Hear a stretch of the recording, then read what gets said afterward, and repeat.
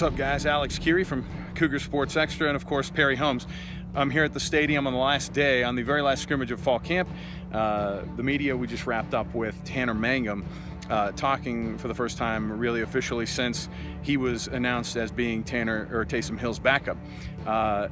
A question that was asked right to him said, "Hey, internet rumors said you wanted to possibly leave after hearing that news." At which point there was an audible laugh from Tanner Mangum, who said, "I will not transfer. I'm never transferring. I'm in such a great situation here."